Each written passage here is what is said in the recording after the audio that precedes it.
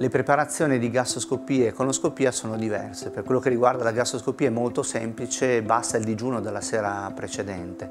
Per quello che riguarda la colonscopia, il paziente deve assumere un preparato che solitamente è chiaramente un lassativo e serve per pulire adeguatamente il colon in modo tale da poter esplorare con massima precisione tutta la mucosa.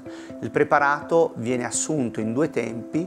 Se l'esame viene fatto la mattina, viene assunta una parte la sera precedente e in parte la mattina presto. Se l'esame viene svolto il pomeriggio, il preparato può essere preso tutta la mattina. È fondamentale anche un accorgimento dietetico, ridurre l'apporto di fibre nei 5 giorni precedenti, e con questo chiaramente noi riusciamo ad ottenere il massimo della pulizia nel paziente.